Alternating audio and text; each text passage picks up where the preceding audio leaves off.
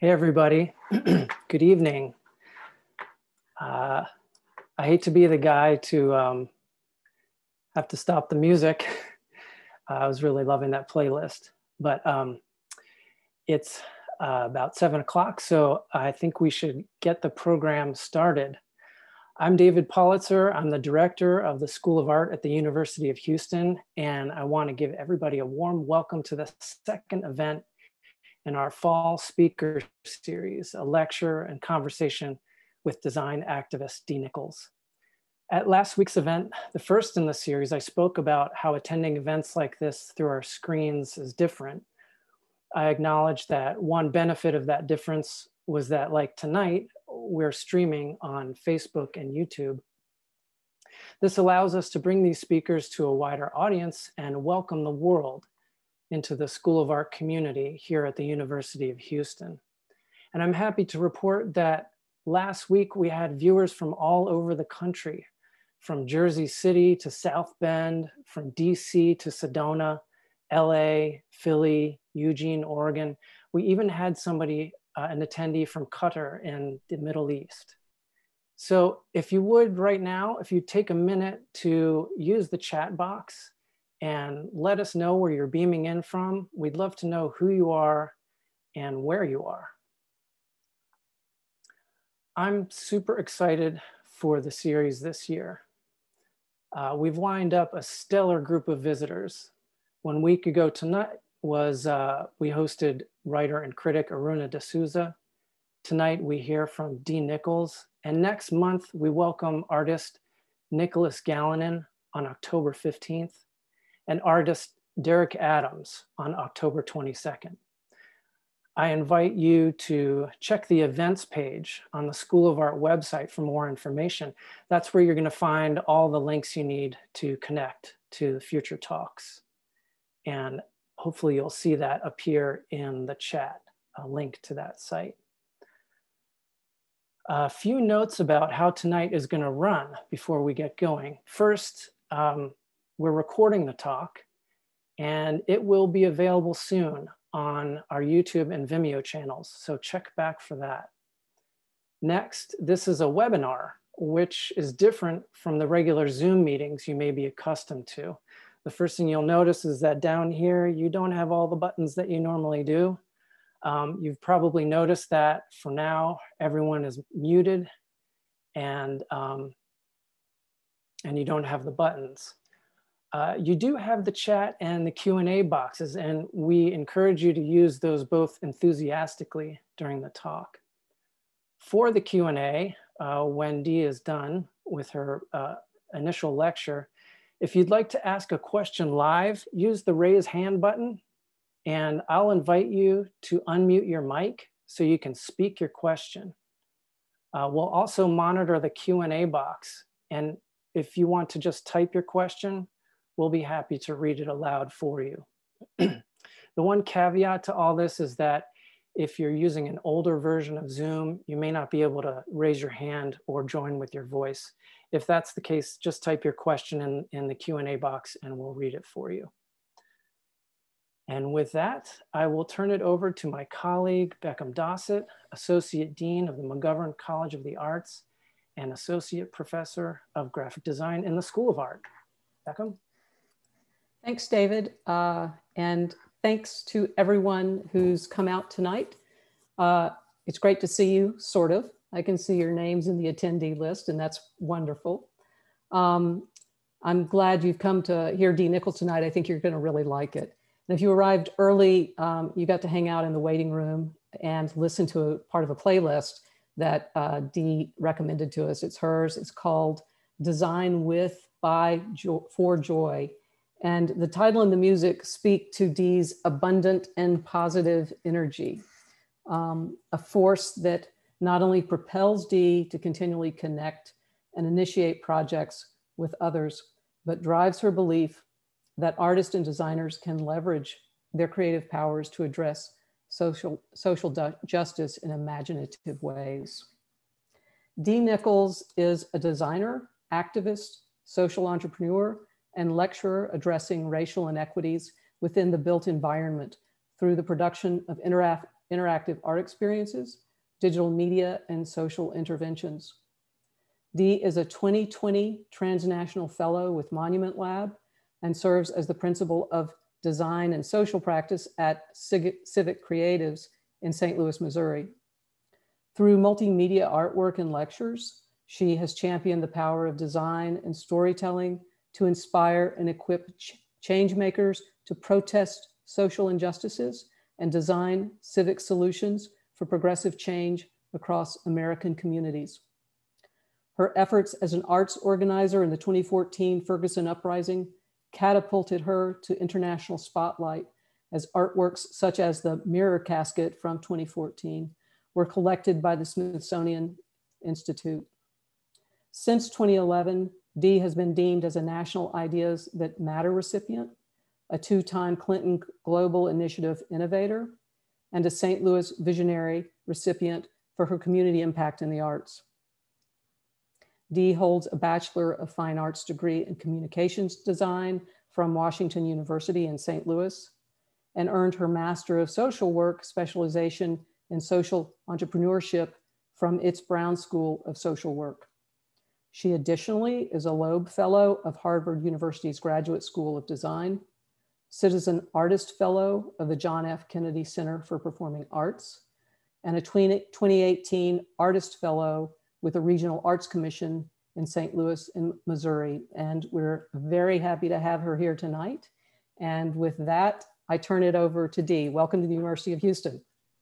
Thank you so much, Beckham. I really appreciate the introduction. And David, oh my gosh, that song, Optimistic, definitely it expresses my, my internal energy, especially as this world right now is feeling so much pain.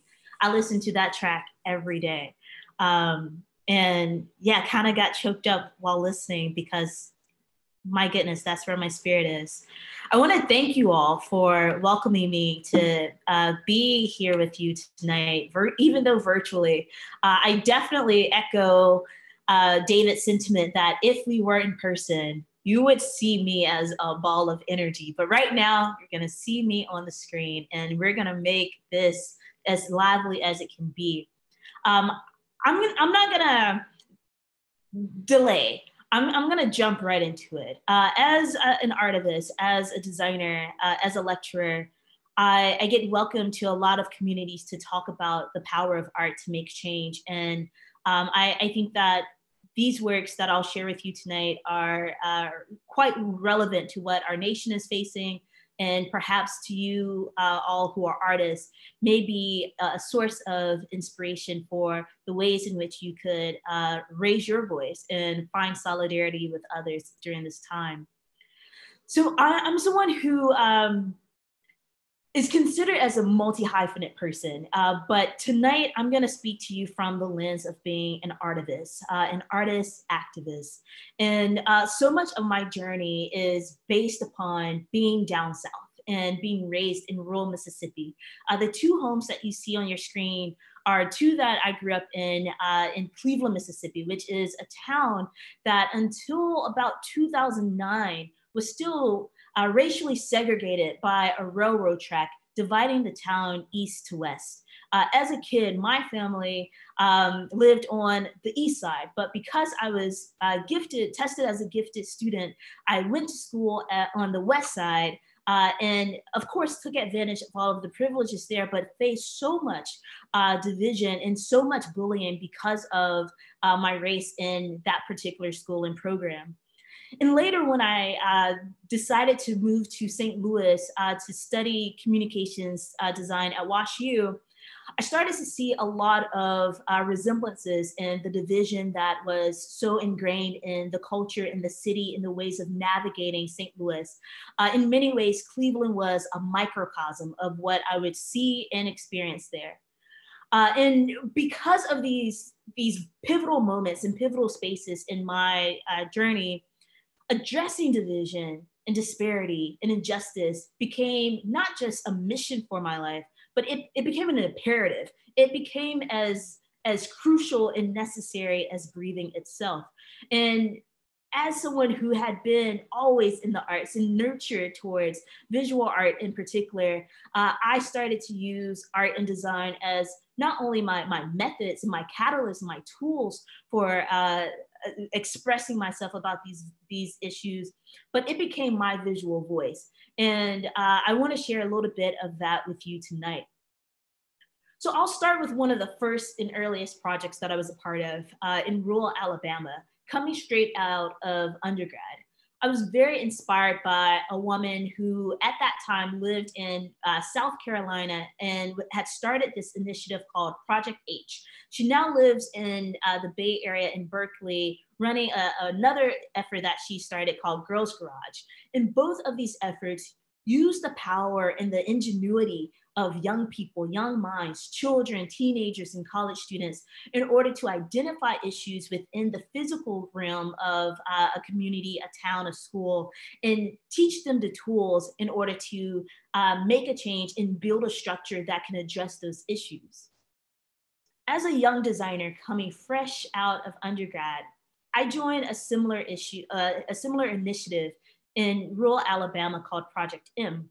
And as you can see, I was the only person of color on my team during that time. And we endeavored to use a lot of that same methodology to teach young people skills, find and identify voids within the physical spaces of the town that we were in, which was Greensboro, and build beautiful things out of discarded materials, especially those that had been destroyed or discarded because of a series of tornadoes that had flattened most of Hale County in that year of 2011. We thought that we were onto something. Our intentions in many ways were I wouldn't say pure, but we were well intended.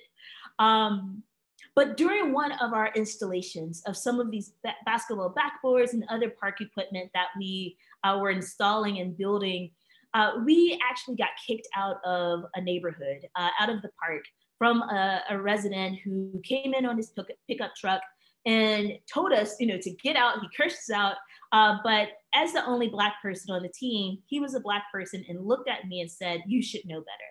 And I share this story, because in many ways, this became the foundation of so much of my work that I do now. Learning how to work with community and not just parachute in, but really co-design solutions and co-create our collective voice in a way that actually enlivens people's livelihoods and well-being, and not suppress their ideas of what they want their community to be and have. So once I went back to grad school, this became my focus. As with starting a nonprofit during my tenure with studying social entrepreneurship, this notion of common cultural denominators became critical to the ways in which I wanted to work. There were two things at play. I wanted to make sure that I was always invited into communities in order to co-create works. And I wanted to make sure that in the midst of that, we were finding these cultural universals that affect all of us in order to find common ground and use that as our catalyst to start. Now, some of these cultural universals are everyday things, recognizing that everybody is aging. And so we can use the process of aging as a jumping point for thinking about elder care, or thinking about the ways in which we navigate our spaces or think about accessibility. Everyone has to eat. So how might food become a catalyst? Everyone has a story. So how might story become the foundation? And how might we use the data that is intrinsic within stories in order to create something altogether new within our towns and our communities? Today, though, I want to talk to you about not any of those, but public space, this particular one. Because with the intersection of activism, the built environment in public spaces becomes so crucial to how we can understand our opportunity for affecting change. And this has been so core to my life in these past few years, because there are so many spaces where people have been displaced. People have been targeted with harm, and our spatial grounds have become so politicized that we can start to wrestle with really big ideas through being in public space, on the streets. In many ways, with works like this, my practice is about paying attention and pointing out where those gaps, where those voids, and where those injustices take place. Sometimes it's in the public square, like in this image in St. Louis with our old courthouse. Sometimes it's in more private spaces like a neighborhood. And we'll go through a few examples that show some of these. So in this particular case, with working as an organizer with Artivist STL, we went out, my team and I went out into the middle of the night to raise attention in the suburbs about some of the protests, some of the racial issues, some of the challenges that were going on in St. Louis, and using the same type of iconography that tells you to stop at a stop sign or a red light. We started to paint other messages overnight into all of these spaces. Now, of course, this was temporary, but for anyone passing by, biking or running, they at least were met with these messages, these calls to action, so that they couldn't avert their eyes to what was happening, even though they lived in a more secluded place than, say, our urban central corridors. And in the same vein, we wanted to be able to tell the stories of people in a different light than what they were being seen as on the street or by the media in the midst of all of these moments of protest. So my team and I created an initiative called Faces of the Movement, where we took a lot of those protesters off the street, placed them into a studio, took photos and videos of them in order to allow them to share their own story in public space or back inside of public space. This is an example of Sunny. Sunny had been photographed, in this point of anguish with a lot of other people in the middle of downtown St. Louis. But when we brought her into space and we allowed her to pose how she wants to pose versus how she was seen in, the flash of a moment, she started to reflect on why she was there. And, this was the image that resonated or that came to life. Sunny is actually now a model. That's, a side note, but it's amazing how people saw that photo of her and that became so essential to her journey moving forward.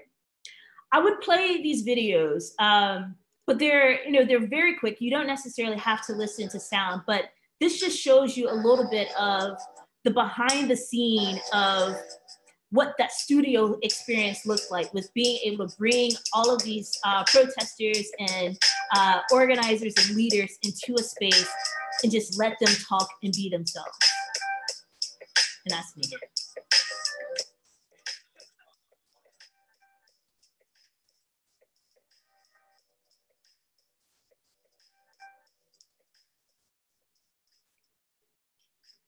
And in these moments, not only were we sharing stories, but people were building community with each other. So many of the folks who were doing work back in 2014 are some of the same folks who have risen to become civic leaders, whether they've run for office or they're now leading local organizations. But so much of it started with sharing their stories. Another way that this manifested was by bringing people together across different spaces, largely public spaces, from our International Institute to our Regional Arts Commission to outdoor and public spaces, even to some of our theaters. And being able to allow people to use methods like playback theater and performing arts in order to share their stories with each other and then develop what we called video profiles that then allowed them to connect more of the dots between what was happening, what they were feeling, and what was possible for our region. And this is just another video clip of some of those moments. With this project in particular, it started in the middle of Ferguson on Canfield Drive, where Michael Brown was murdered, and ventured over to where his local police station was. And then this project spread to people taking video cameras themselves, working with us and our local PBS station in order to turn these stories, these video profiles, into pieces that can be shown night after night and day after day in our public media commons. And that became a way of tying in older audiences to hear these stories, other people to take action if they were coming into our Grand Center Arts Theater where this media commons was, finding those different ways of connecting people to story, using art, using video, using design. But this wasn't just it. It wasn't just about connection. We wanted to make sure that art and storytelling could really start to fuel into the policy and systemic work that was necessary for our region to heal from what was going on in Ferguson. And as a board member of Forward Through Ferguson, I got to work with a lot of storytellers in order to ensure that the data, the research, the policies that we were recommending, the 189 calls to action that we created as a region were embedded in the true lives and lived experiences of everyone in our region. But that's not it. Because sometimes we don't necessarily have the words to tell the story. Sometimes the story has to be visual. And the mirror casket was definitely one of those visual voices where it wasn't necessarily about just the ways that we interact and communicate with each other, but the ways that we see each other. This casket was one that came to me in a series of nightmares when I was on the ground in Ferguson. And I'm not a sculptor. So I couldn't shake the idea, but I knew that I couldn't create it myself. And so I called up as many artists as I could in order to get support with this. And these 6 artists came aboard to help me create this. And once it was launched, we were intentional about the design of it, making sure that the sides were all clear so that for the people who were marching it through the streets, they could see themselves clearly and perhaps empathize with the plight of people who had been slain by extrajudicial police and state violence, and maybe have a sense of empathy with those experiences, those murders, those deaths. But for so many people who saw it and were targeted with this mirror casket, the front of it was intentionally cracked so that you get a distorted view of self, namely when in this image, when it's pointed towards some of the officers who were involved in the Ferguson Police Department at that time. And when you look into this cracked surface of it, the point is not to just see yourself. It is to question why you don't see yourself clearly. And perhaps think about why is it, who is it that we've become in the midst of constantly sparring against each other, killing each other, and not seeing each other's humanity and dignity. This casket had a profound impact on our movement and on our region. And it started to expand across the nation through tours, but also through the writings of various historians and authors. Smithsonian Magazine published a spread about the mirror casket when it opened its National Museum of African American History and Culture in 2016. And the activist who wrote about the mirror casket was Angela Davis. And she titled her article, "The Art of Protest." I'm gonna come back to this because this title has definitely changed my life, and my engagement with her has fueled so much of the work that I do now. But this casket was ultimately purchased and collected by the Smithsonian for what I like to call the Blacksonian. And we used the funding to fuel back into a lot of the artivist works and creations that we created. Over 80 have been created, between 2014 and 2018 during the time that all of this collection was happening. But at the same time, I was working at a museum myself. I was serving at the Contemporary Art Museum in our city. And while all of that awesomeness was happening in my life, I was also sparring it off with more artists and our institution at large because of an exhibit that painted or portrayed the images of Black people in quite harmful ways, distasteful ways, smearing toothpaste on the image of a Black woman's body, smearing white chocolate and dark chocolate as gunshots and splatter, blood splatter on archival images from the civil rights movement. And the artists and the curator themselves not seeing how poorly timed and distasteful this was for a region that was still mourning, in wrestling with all of the struggle that was the Ferguson uprising. I ended up writing a lot during this time period and ended up publishing a letter to the directors in Hyperallergic magazine, calling for the resignation of our curator, but also calling for essential changes within the museum. And this, in many ways, became my catalyst for writing even more. During this time period, I had been writing on these sticky notes to myself. I had a daily project, where I just wrote a note every day. And when we were protesting at this museum, so much of those notes had become videos. They had been featured in exhibits. People were utilizing them in workshops with children and youth in order to teach them about mindfulness and advocacy. But when this happened, our museum was silent. And sticky notes, of all things, became one of the interchanges between local artists who were protesting and boycotting the museum to be able to have an exchange with the curator because he wouldn't show up at public events.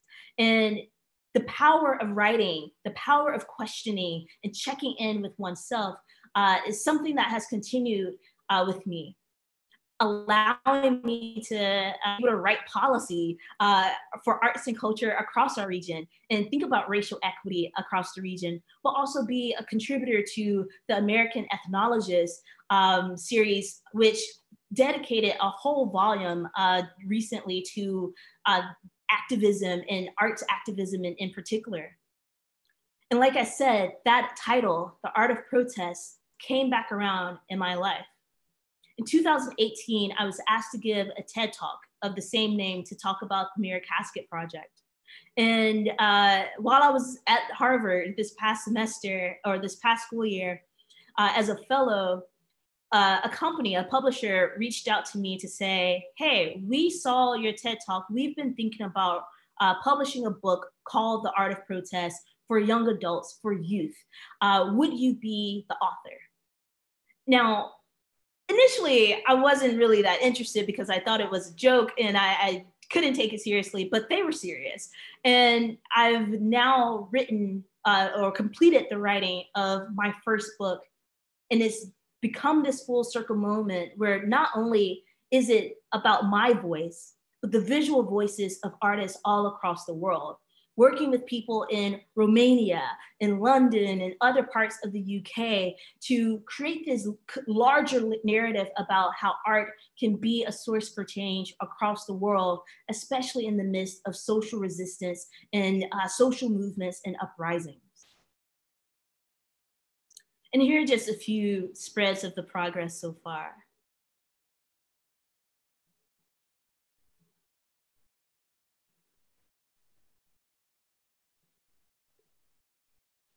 But creative writing as an art form is not the only thing that I've been up to.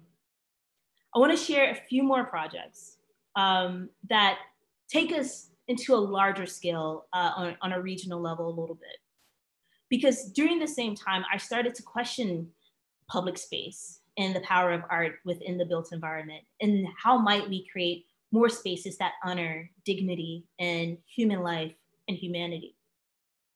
And also heal the divisions in a region like St. Louis that's hyper segregated. One of those ways was through food. And by working with local doctors, actually, to transform one of our public transportation buses into a local and mobile farmers market. And at the same time, host a series of conversations called Food Spark that brought people together over potluck dinner parties in order to talk about these hard, taboo issues that are so divisive within our communities. Since 2014, we've hosted over 40 different monthly potlucks, welcoming and ushering and engaging in conversation with over 4,000 people across the region. And here are just some images of some of the bus wraps of that design, of the first bus that we co-created, and the ways in which people can navigate within it, and the ways in which we gutted it out in order to ensure that farmers, as many farmers as possible that we could work with, could sell their produce and feed people in our community who were living in areas that were suffering what's called a food apartheid. Many people know these spaces as food deserts.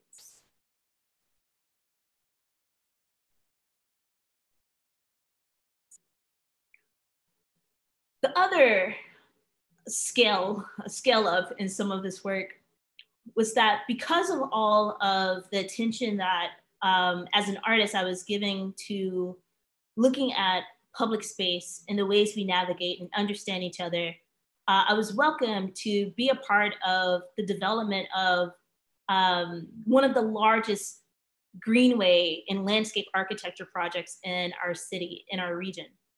And it's the Brick Line Greenway, formerly the Shoto Greenway.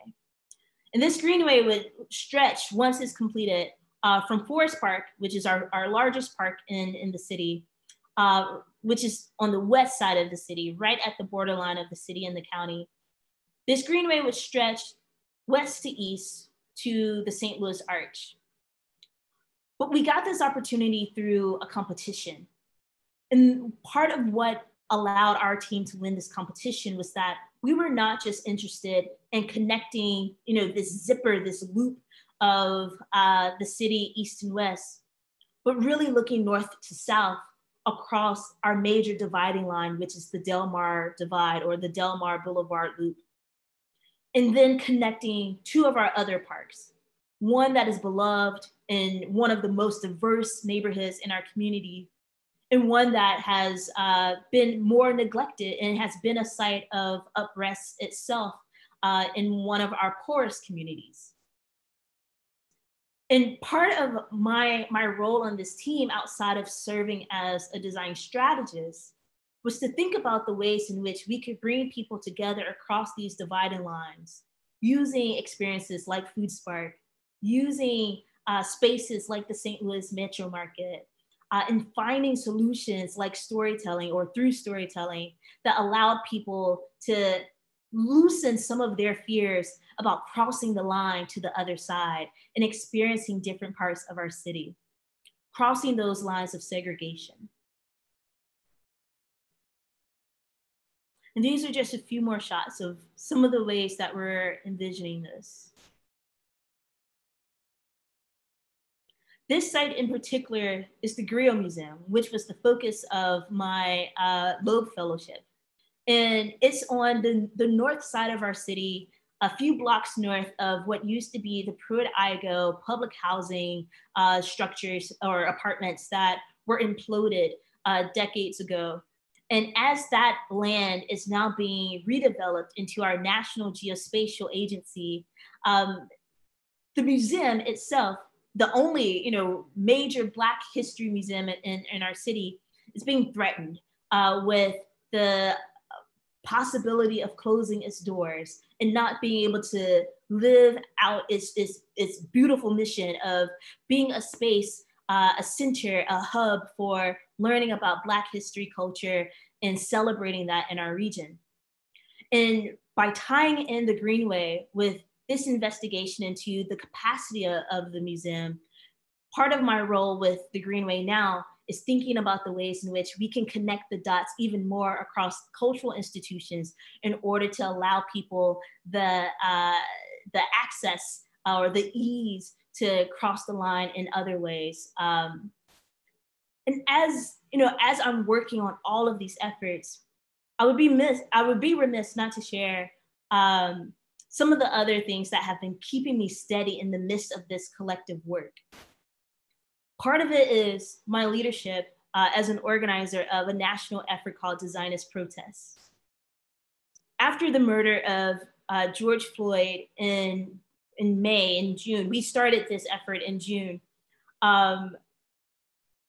There were about 3,000 designers from all across the nation who joined us for a national call to talk about how we as designers can be a part of positive change moving forward and ensuring that design justice is alive and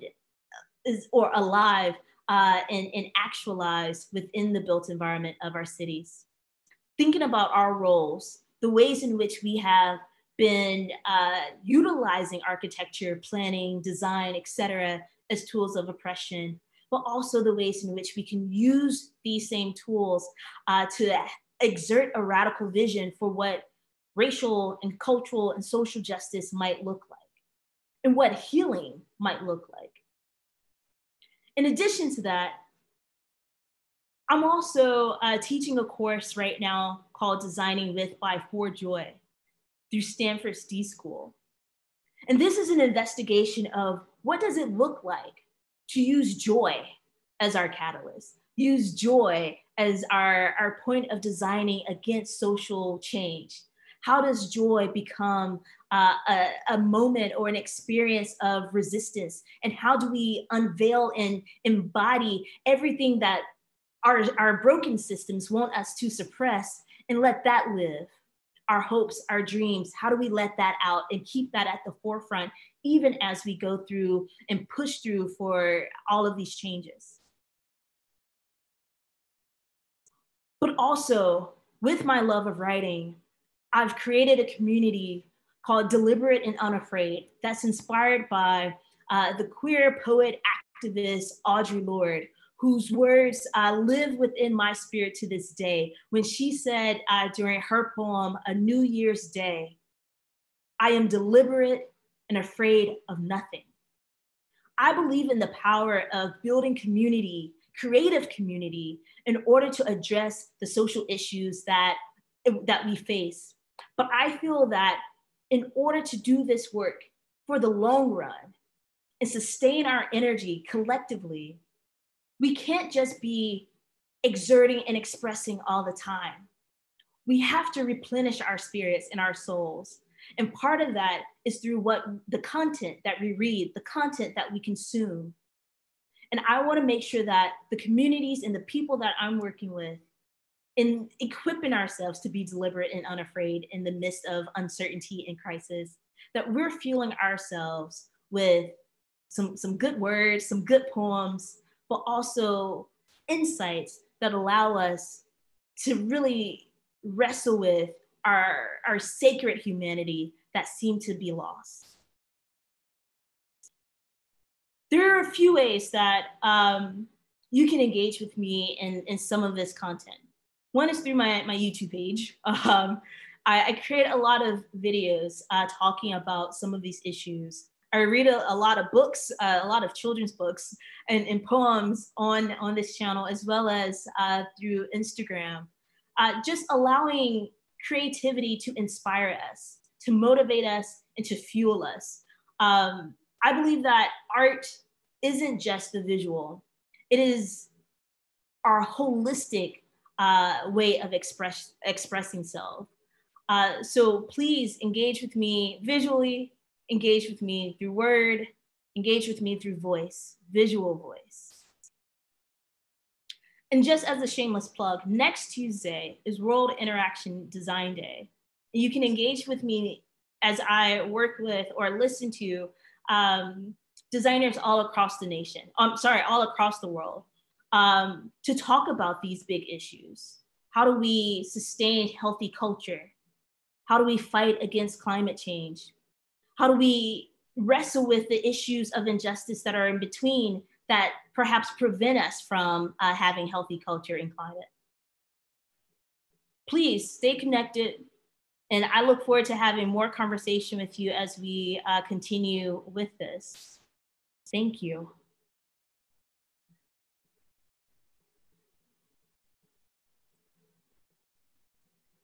Hello, Becca. Hello. Thank you. Yeah. That was fantastic. That was great. And I think right now I'll ask Dee a question, but if anyone out there has questions, as David said in the beginning, you can type them in the chat. You can type them in the Q&A. Mm-hmm. You can raise your hand, and David's back there somewhere behind the curtain, and he'll field the questions as they come in. So please start queuing up. So Dee, I am really, your work is amazing, and you work with a lot of different people and a lot of different groups. And I don't know if this started with the collaborative, the group of people that helped you with Realize Mirror Casket in 2014, but then, there are your design partners with at Civic Creatives, and then your collaborators, you just mentioned Design as Protest, and then most recently Madad, which has two of your partners from Mirror Casket. So, and your reading group, and so this is just a crazy amount of like organizing and networking, but you seem to thrive in that. Like that seems to be the way you operate. And I guess coming from like sort of a design and social work background, that makes sense. But I guess two things, like one, can you talk about navigating all of those different groups of people and projects? And then how's that doing during a pandemic? Yeah, I can talk through all of that. So okay, great. You're spot on. Working in community for me is big, and collaboratively is crucial. Honestly, part of it is like knowing what I'm good at and doing my best at that, and welcoming other people to exert their expertise, their skills, flex their skills and chops, and amplify that through what we create together. And as much as I love being an artist, I'm not always the most confident with my own skills. When I'm on a client project, it gives me so much anxiety to be pushing pixels and vectors across the screen or coding something. But what I thrive on, what energizes and fuels me, is the delegation, the figuring out the big pieces of the pizza. Oh, sorry, not the pizza, the puzzle, although maybe pizza too. But my mind works so well in systems, seeing the process, and helping everyone navigate through it. Where to the point where I've toggled being an organizer and being a project manager on a lot of creative teams. With the work that we're doing right now, I'm flexing all of those muscles. I'm back to designing things, which is fun. I don't like to do it all the time, but when I do it, it's funner these days.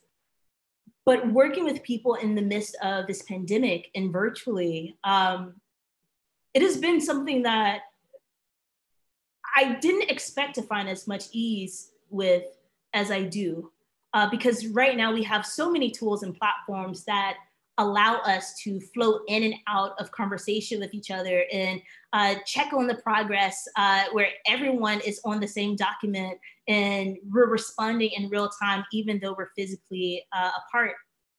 I'm currently a part of three collectives, Madad, Design as Protest, and still Art of His STL.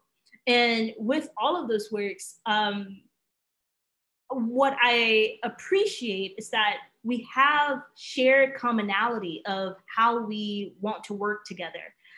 We have documents that say, here are our norms, here are the ways that we're gonna hold each other accountable, here's our checkpoints, all of that.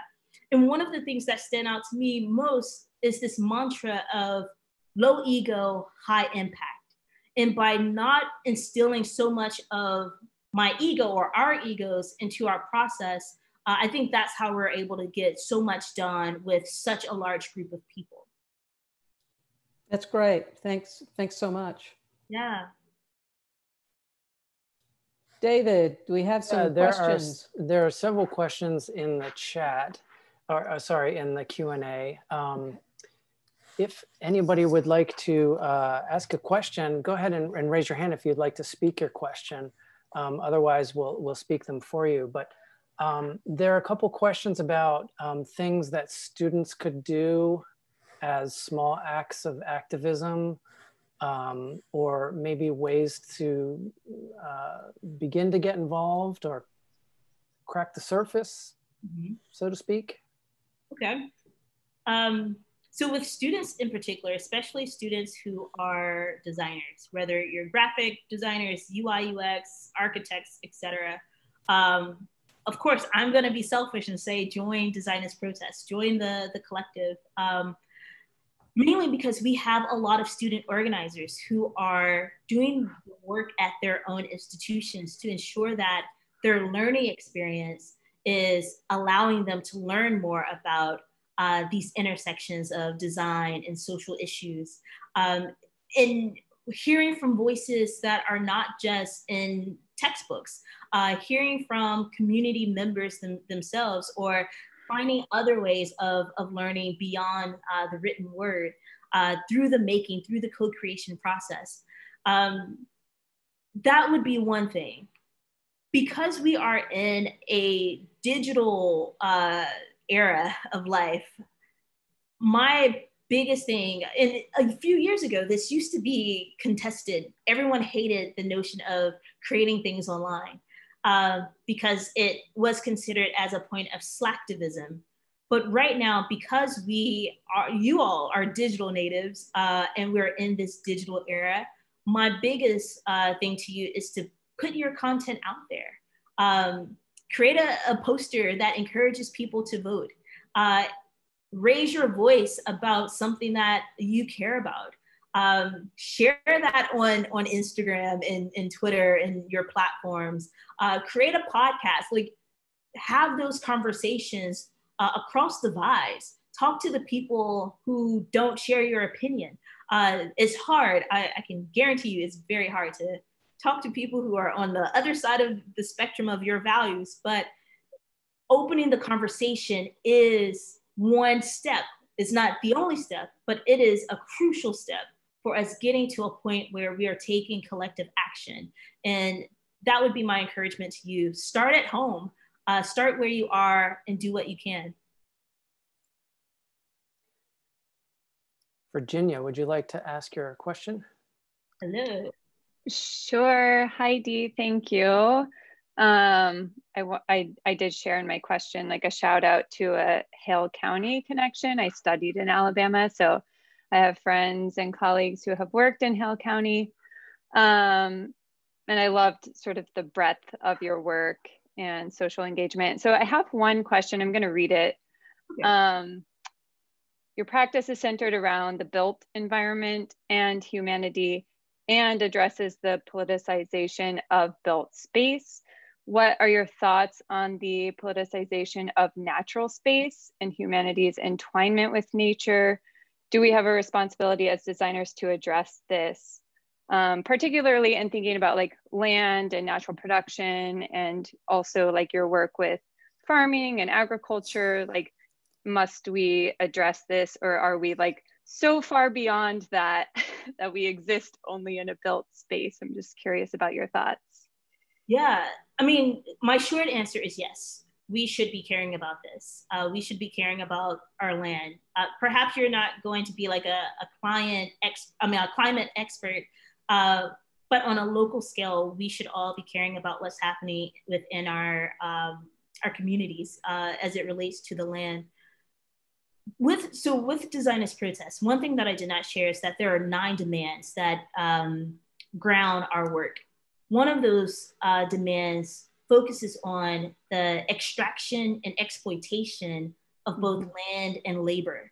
And I think the two go hand in hand, that the ways that we as humans have abused the land, when we think about even, the pipeline that was slated to go through Native American reservations, when we think about in my city, in St. Louis, how there's this underground inferno, like dumpster fire, that's burning in part of our region, in the rural areas. When we think about how Flint, Michigan still doesn't have clean water, the ways in which we have overworked our land in many ways, the ways in which we have destroyed ecosystems through the building of urban corridors and in cities. I think we as humans are going to continue to pay for those abuses. And so we can't necessarily reverse a lot of the damage that has already been done. But I believe in the power of us as designers to help our cities, help our local companies, and even corporations find healthier ways of innovating within our spaces, with doing less harm to our natural environments, because we're seeing it. So much of California is on fire, and there are reasons for that. So I think we have to show a little bit more TLC to the land.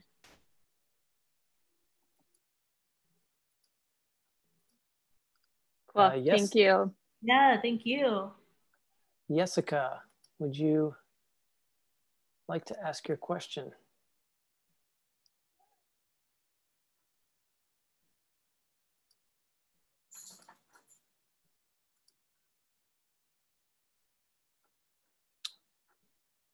Oh, I guess she disappeared. I'll grab a question from the Q&A. There was a question about preserving protesters' anonymity. Let's see. I know recently for many of the BLM protests, people were requesting for their faces to not be shown because there were cases where they were tracked down afterwards and targeted. Were there some people that you were able to keep anonymous? This is in reference to your to the protesters sharing. Yeah. So with that project, everyone opted. There were a lot of people who did not want their faces shared and shown. And it was very much a real experience that not only were people targeted and tracked, but many folks were, I'm blanking on the word, like stalked they were being watched in real time. And some people, as you might have read in a few articles over the last few years, there have been some protesters from the uprising in Ferguson who've all been killed, or who all died in the same way. Point blank bullet to the head, burned up in a car. And we have to look at those patterns of how exposure can actually put lives more in danger. And I think right now there's higher sensitivity to it than there was back in 2014. I think, and so that's my answer to your question, but I'm gonna deviate a little bit. I think one of the challenges that has happened over the years is this tension between folks who are doing activism work to become famous, to become like the next DeRay McKesson or the next Brittany Packnett, and the folks who don't necessarily have the protection of educational privilege when they are exposed. There are some people on a class level who might not be able to be in all the photos because when they're targeted, it's not someone asking them to speak at a conference or to win a Webby Award or a BET Award or anything like that, or be on MSNBC. It's people who are coming at them on a more local level and in a more dangerous way. And so we do have to tend to that tension as well, not just in terms of the police tracking your phone, or they have your license plate and tracking you in a city, but also your neighbors and your residents too. If I were to start that project back, Faces of the Movement, I likely would not make it Faces of the Movement. I would make it Voices of the Movement and keep it anonymous.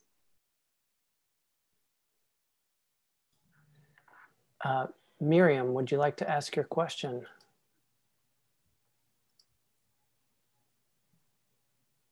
Yes. Hello.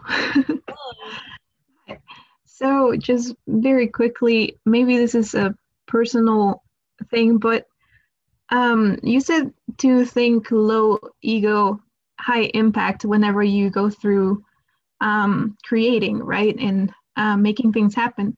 So, but then I was started thinking, do you ever, it seems like you have this way of making dreams into reality, and if you get stuck, you have connections, but did you ever get into that mindset of I am in over my head, this is too big maybe, or what am I doing, I'm getting all these people involved and I'm actually kind of stuck.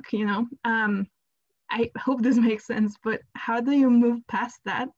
I'm sure you reach out for connections and ask for expertise, but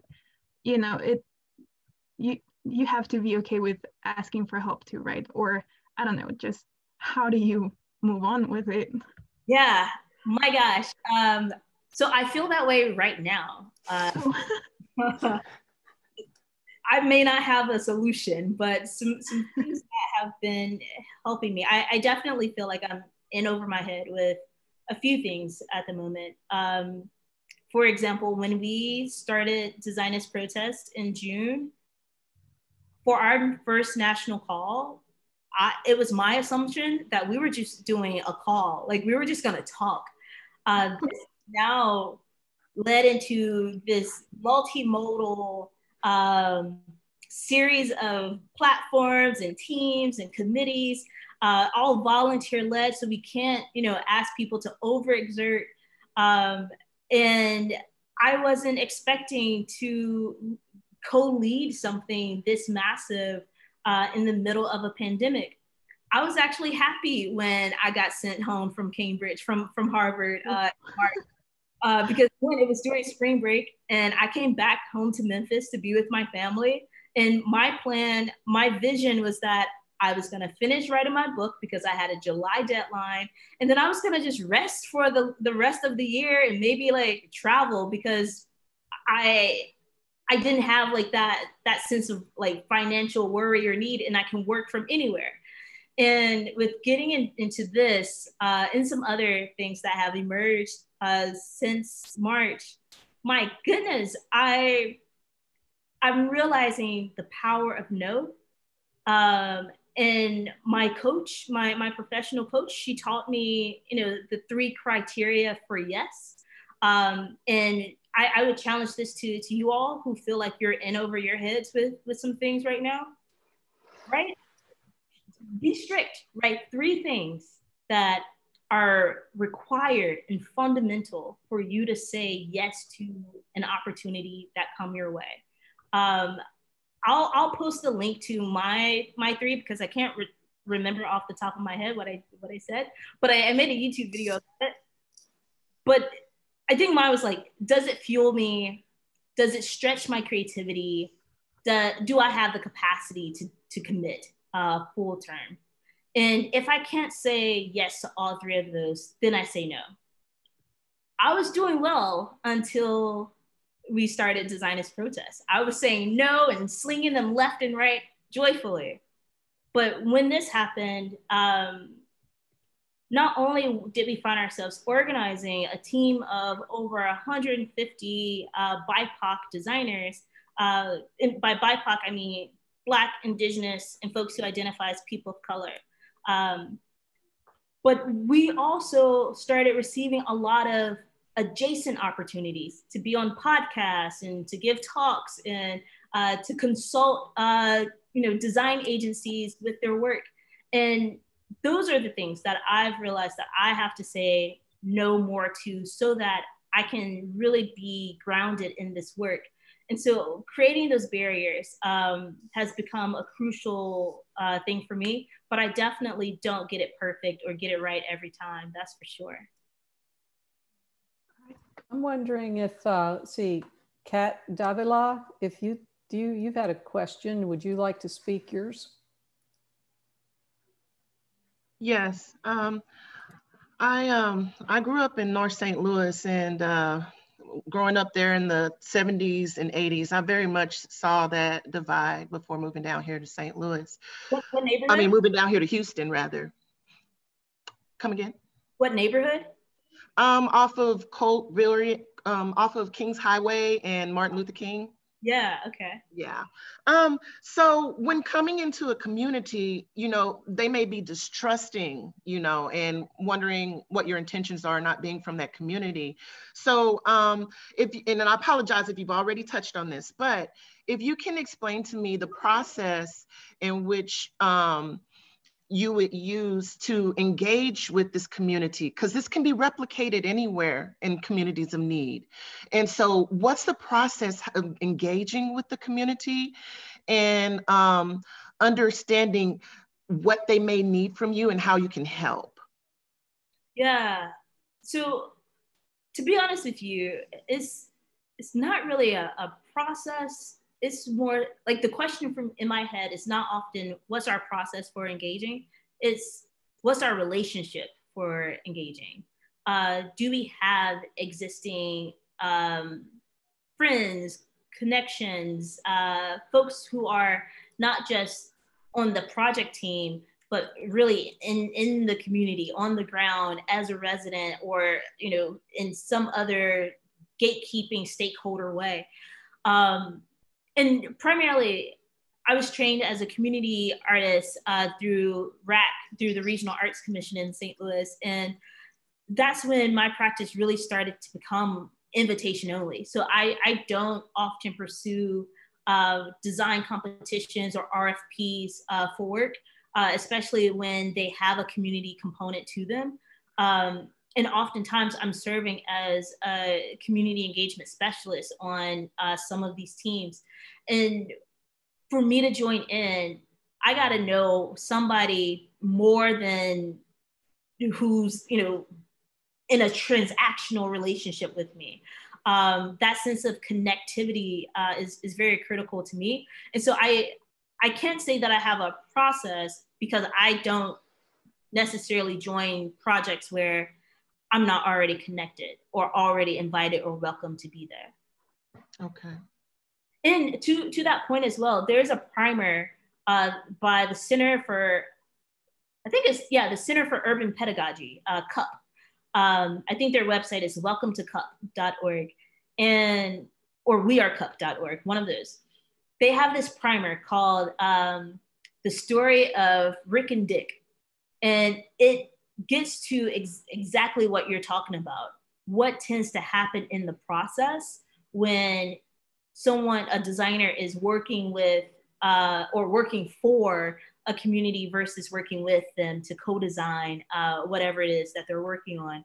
And part of the outcome is that you have this glossy, shiny, amazing thing that's winning awards, but it's not being utilized. It's not being, it doesn't have a sense of ownership, or it fades away once you leave the project. And that was something that, for me, I don't want to just do work to do work.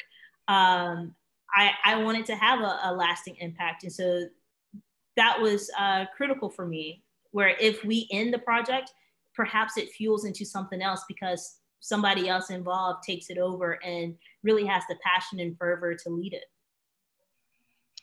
Thank you so much. Yeah, thank you, Kat. Cheryl, would you like to ask your question?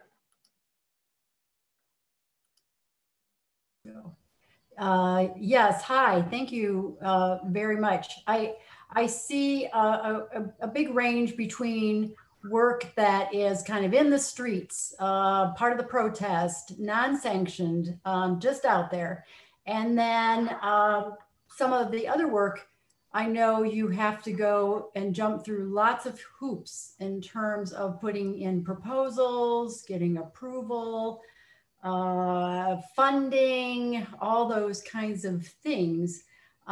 So I guess in a couple, could you elaborate a little bit? Do you feel one that your connection and you're getting the message out there, is it stronger on the streets, or you know, is it stronger the other way? And, you know, one place I think about it is like the park, the park in St. Louis, where, you know, on the one hand, that has to have just so many hands in that pie, that it becomes probably pretty challenging to kind of get out what you want to get out.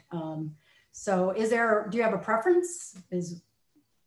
Yeah, I definitely prefer to just do the work with the people, because you're right. There are a lot of, in order to actualize projects like the Greenway, and there are a lot of teams that are part of it. I believe at one point there were about 20 teams working on this one project, and we would come energy, but of community-based work and the fidelity, like the quality of the work that is being expected versus having a big name on a ticket with, you know, $1 million shiny idea, and wrestling through that. You know, it's a space of comfort for me, actually, like having those discussions and those debates and making the case for why we should be pulling in more community members versus national branding agents, you know, where the dollars and stuff go. So those negotiations happen. I actually enjoy that work. When it comes to policy, you know, working with a city to make things happen is hard in the sense that, at least in our region, there are multiple developments happening all at once. And so in terms of feasibility, there might be parts of it that are centered towards this other area. And that isn't always fair. And so I definitely I find more pleasure with, personal pleasure with being on the community side of creating projects and co-conspirating, versus being on a huge or enough local voices. And I, you know, disrupted one of their dinners to tell my side of why this was wrong. And one of the teams was very earnest and genuine about wanting to do this right. And so they scrapped their initial finalist proposal, brought in me and some others. And like I said, we won that competition. So yeah, I have a lot of thoughts on it, as you can see.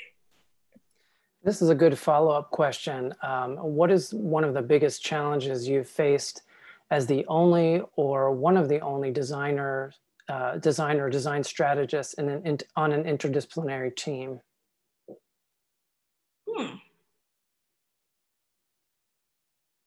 In the case where I'm the only designer or design strategist, actually, many of the projects that I shared weren't necessarily always the case. Like, there were usually a few other people who were also designers. But one project that I did not talk about was our regional branding system that we did with the Missouri Coalition for the Environment, with working with regional farmers and residents of North St. Louis. Being the only designer in the room was so hard because I had to catch myself a lot from using design jargon and language that they did not understand, and really break things down. And so for me, I've always been humbled, or like, not humbled in the way of like, oh, I'm so humbled. Like, I've been brought to my knees in humility in those spaces, because there's always someone who's gonna call out BS, which I appreciate. And it makes us get out, or it makes me get out of my head and really think about the work, the essentials of the work, and not just the design part. And so I think it transitions more into the strategy side versus design in the ways in which we could creatively problem solve this. Looks like Jennifer Barker's had her hand up for some time. Jennifer, you want to ask a question? Yes, can you hear me? Yes. Thank you very much. So as a white artist, I know my ancestry well. I know that my family is a long line of Southern families.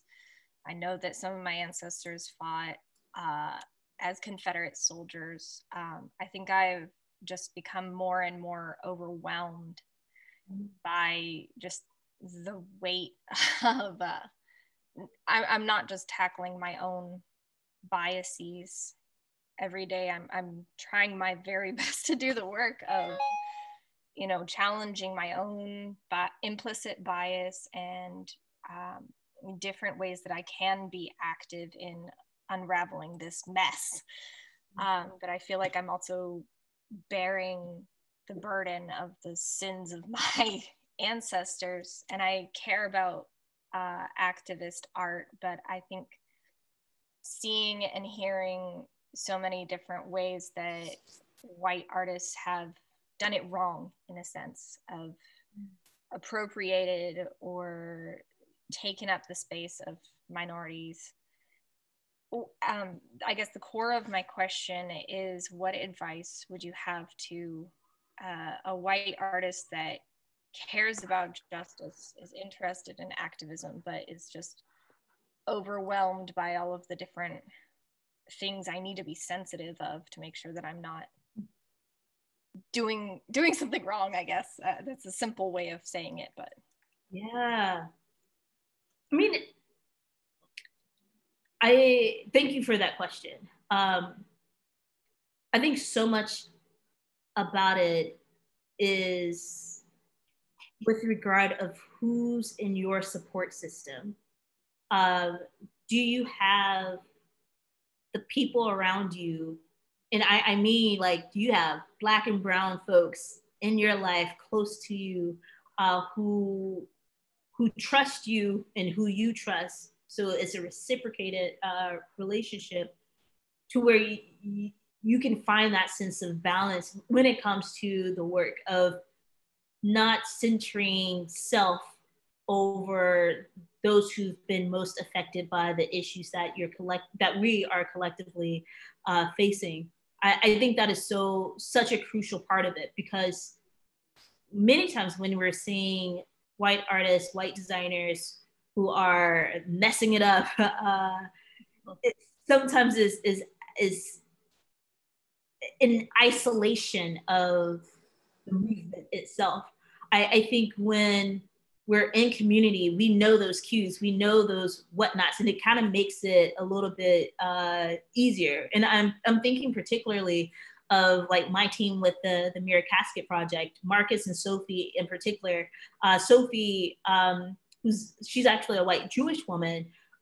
She's like someone who has put her body physically on the line and gotten arrested in protests so that I and other Black folks didn't have to. And part of it was recognizing that she has the privilege to where she can be arrested and released, you know, within the next hour, whereas others might have additional charges or, you know, be charged at large.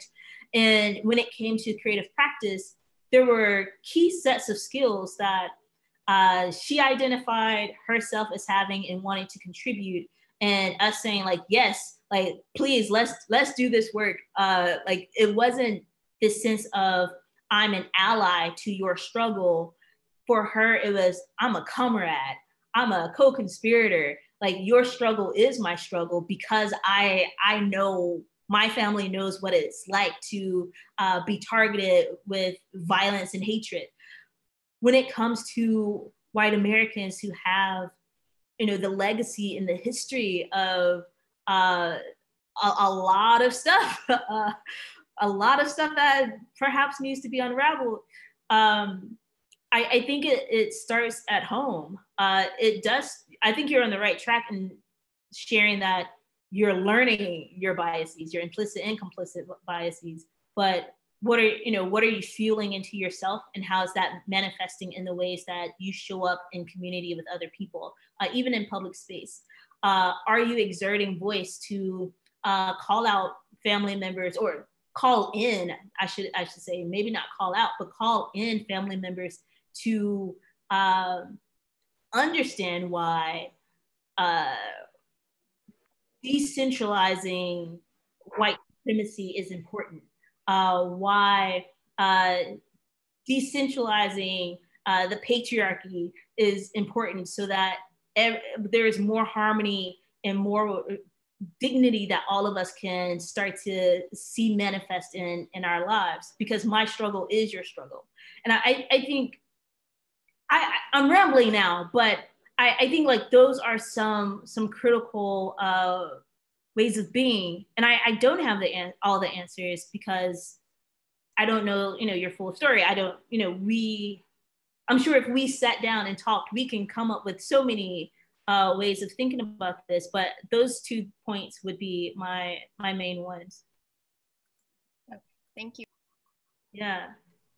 Samiria, would you like to ask your question? Yes. Can you guys hear me? Yes. Okay, thanks. Hey, Dee, thanks for coming. I'm so excited. Yeah. This is such a great talk. I'm so excited to see your work. I can't wait until tomorrow.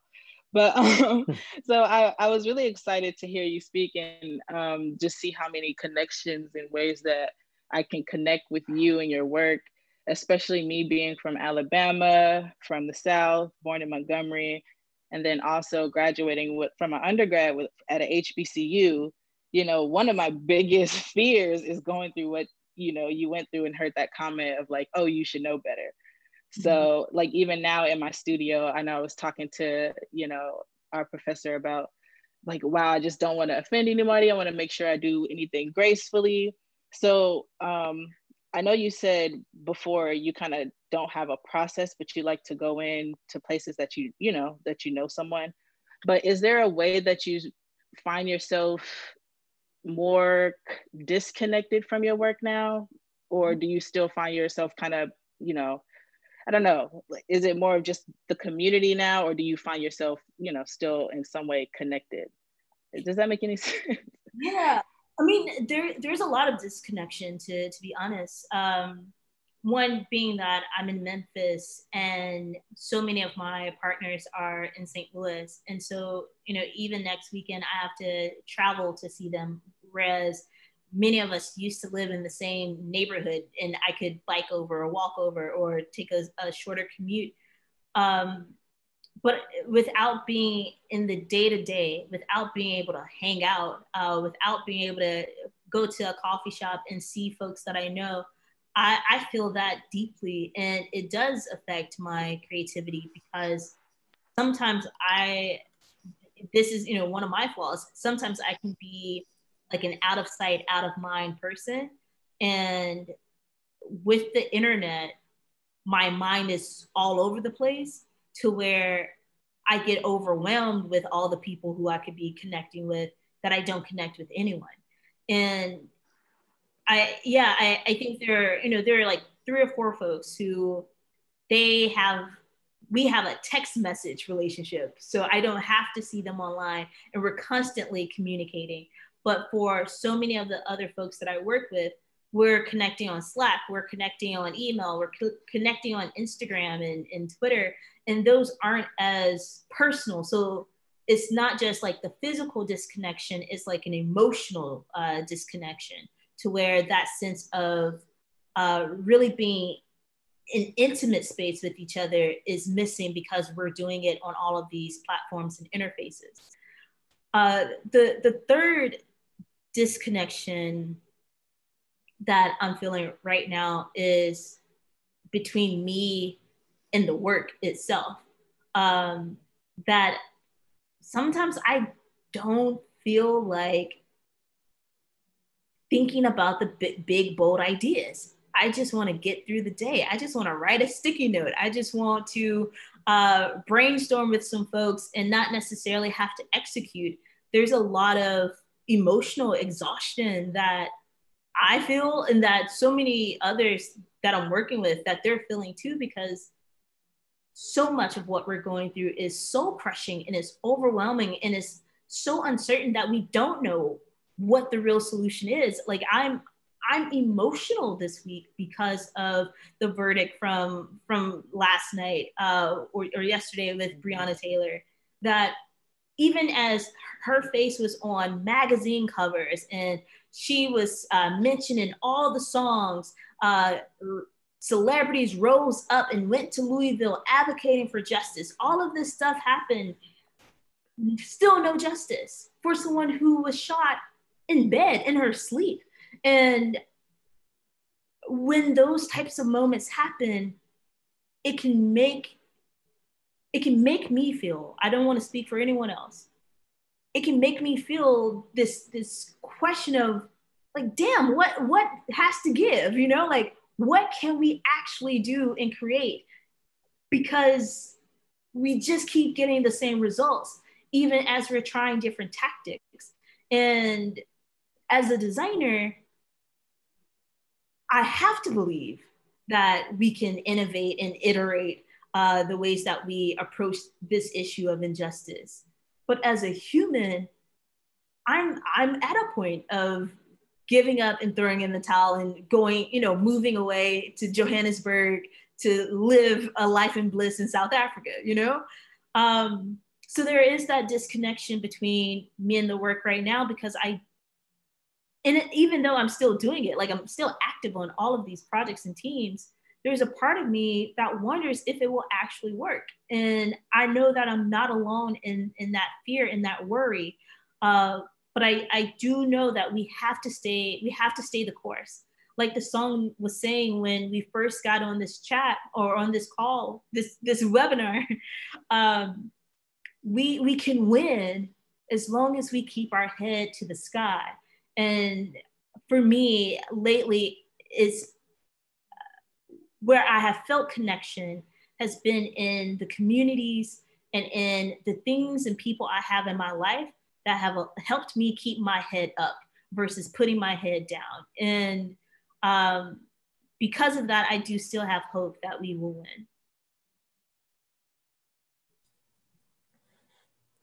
You know, Dee, that makes me think, I think you said this, tell me if I'm wrong, but rest, healing, and joy are forms of resistance, yes. And healing is a cultural process. Yeah. And I think that's really important to point out. And that goes along with your belief in physical and mental well-being. Part of is foundational to social justice, creating social justice and doing the work, I think. Yes. Yeah. I mean, I will say that the other side of that question in terms of where I feel connection is that these platforms have allowed me to connect with so many brilliant souls who I otherwise may not have been able to, because in some ways the internet and social media in particular takes down the degrees of separation between us. And I do feel a lot of hope that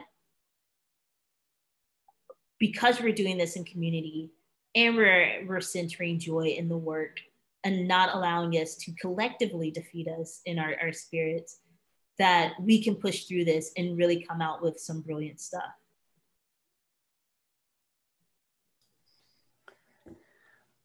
Probably. Do we have another, what do you think, David? Yeah, maybe time for one more question. One more question? I feel like we're ending on such a good note. I almost hesitate to ask another question, but I'll take a chance here. There was a question about how art and design is so heavily tied to the online platform right now. I'm not sure if this is in reference to COVID or just the kind of the evolution of design and the fact that it lives so prominently online. But there's also the internet in general, platforms shadow banning, particularly activists. They're asking about the cons of design being so heavily present online. And I wonder if you could speak to kind of the flip side of that, and if you have thought about like UX or UI strategies, not just design, but interface strategies as subversive acts. Yeah. So for the first part, some of the cons that we've experienced, of course, on a platform like this, Zoom bombing. Just last month, we hosted a national designers protest call, and twice we were Zoom bombed with someone who was, drawing phallic images on the screen and changing their name to attendees and writing heinous stuff in the chat. There were a few moments on Instagram where I felt like, am I being shadow banned because I'm posting content that is more subversive? And I took it down, and it's amazing how the algorithms work when we are tweeting our face or posting our faces. People love that. Like, that shows to a lot more folks. But more of the design graphics, like static content, that often isn't getting as naturally or organically shown and pushed through the platform. We literally have to tell people, share this, share this, share this, in order to get it out there. So I think that like there are some things on the back end that I would love to see changed. On the front end with the UX UI, I wish these platforms were just designed, especially Zoom, was designed better to look better. In the class that I teach about joy, just today we were talking about killjoys in UX design. And most of the students said Zoom. And part of it is that you can't change the features of this thing. You're constantly looking at this black background that's around, the squares. You can't move them around and shift them. You only get 2 or 3 views, depending on if someone's sharing a screen or not. And what might it look like to have a more agile, or more modular interface with this thing? Why do I have to pop out the chat or Q&A or someone's face in order to minimize it minimize the screen? There's so many questions to all of this. Same with platforms like Facebook and Instagram and Twitter. I think part of what's happening with these is that they're trying to do everything and they're losing their essence. I get overwhelmed when I get on Facebook, whether that's through my desktop or my phone. And part of it is that I want a simple space, a more simple design that allows me to communicate what I'm communicating with the people that I know. And maybe if they share it, the people that they know will see it. I think simplicity will go a long way. And some color, like, why is everything like just one color on these platforms? I wish, Facebook was blue and red and green and not just blue. But yeah, I can rant all day about some of this stuff. Well, that's great. I think that's taken us to 8:30. I think this has been a fantastic conversation. Great questions. This has been great. And you're great. You've been great. Fabulous work. And thank you so much for sharing with us. And I know you're going to spend some time with some of the design students tomorrow. So I hope that really goes well. Thank you again. And thanks to everybody who came out tonight or sat at your computer night or pulled out your phone tonight and joined. Really great to have you. And check the events page on the School of Art for the next one, which is when, David? October what? 14th. October 14th. Same time, same place, I think. No, actually, that one's earlier, maybe. Yeah, it's 4 o'clock. 4 o'clock same place. So again, Dee, thank you so much. Yeah, thank you all for having me. It's been a joy. Okay, great. Good Good night, night. everybody. Bye.